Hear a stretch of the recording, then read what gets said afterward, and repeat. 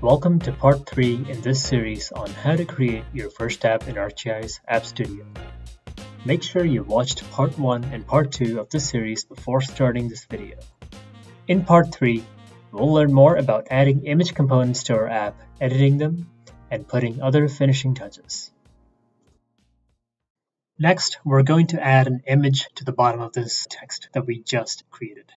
So what I'm going to do is go back inside this rectangle, add an image component,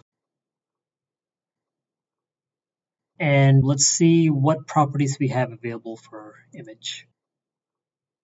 Documentation for Qt, check the image type, and we see here that source is a property. We can set the URL value to the source property. So back in Qt Creator, we're going to set a source property to a string. But wait, we don't have an image to set yet. So what I'm going to do is I'm going to go into the directory of the app. So how we access the directory of the app is we go to the user folder. If you're in Windows, this is how you access this directory. Go into the user folder, ArcGIS AppStudio apps, and inside it, you'll see the name of the app listed. In this case, it's the ID of the app.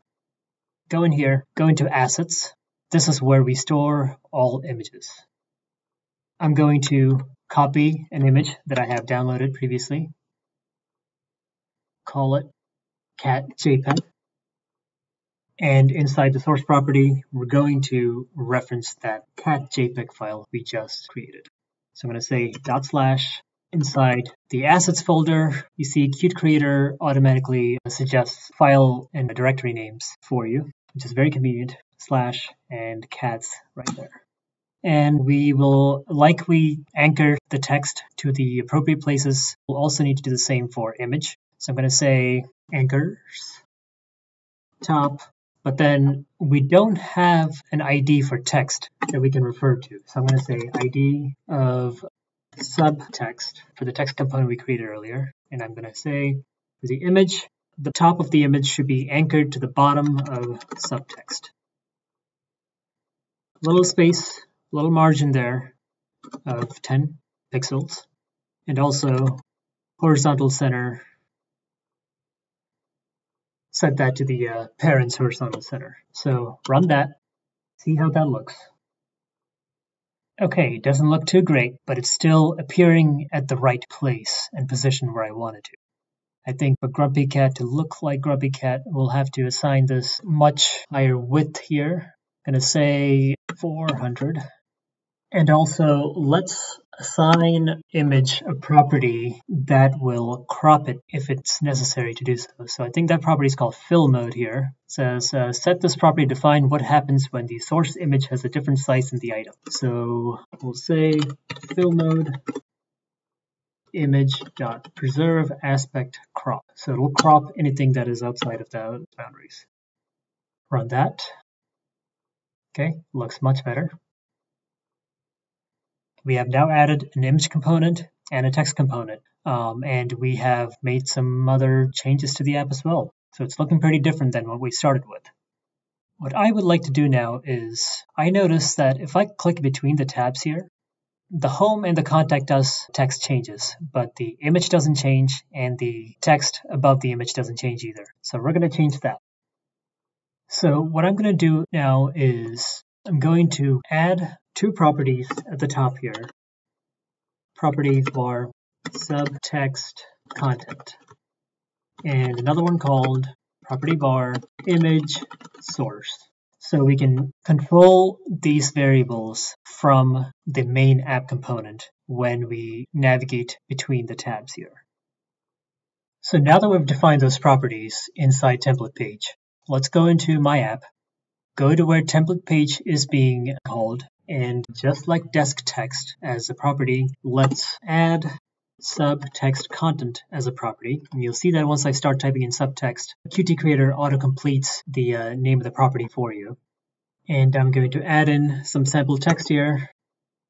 Actually, just copy that text from template page in here, and also add an image source property and give it the same value we gave source here. And that should be it for our first tab, which is home. But since we're doing this in template page inside my app here, we're setting these values for text and image inside my app. We don't need to do that again in here in the template page. So what we're going to do is assign source property inside image a value of image source, and assign text property for subtext a value of subtext content, so that it can dynamically retrieve whatever is the value of those variables depending on the button we click on. Similarly, let's copy this over here to the second page. Assign a different text here to subtext content property. I'm going to assign it slightly different looking lorem ipsum text. And for our new image, I'm going to add a new image to our assets directory of a different cat. Call it cat2, and change the name as appropriate in the image source property. Run that, see where that takes us. And you see here that once the app renders, we have text and image for each tab that changes when I click on the bottom nav bar. So that's great, that's exactly what we wanted. But let's style this a little further because it's not looking perfect yet. For instance, we would like this text here in the second tab to wrap itself around a bit better around its parent because it's being cut off for smaller app sizes. So you see here that if the width is small for the app, the text doesn't really show up. So what we're going to do is go into template page, go back into our text component, add a property called wrap mode. And we're going to assign the value of text.wrap. And this should neatly wrap the text around the width of the parent. We also have to assign text a width property of parent.width so that the wrapping works around whatever the width of the parent is. So I'm going to run that, see if that works better. And we see here that the text is being wrapped as we expected. Great. So next step, let's move all these components to the top because there's a lot of empty space at the top that's not being used, and everything's moving to the bottom. So let's just move everything to the top. So I'm going to go into the label component inside a rectangle, since that is the topmost component inside of the center component here.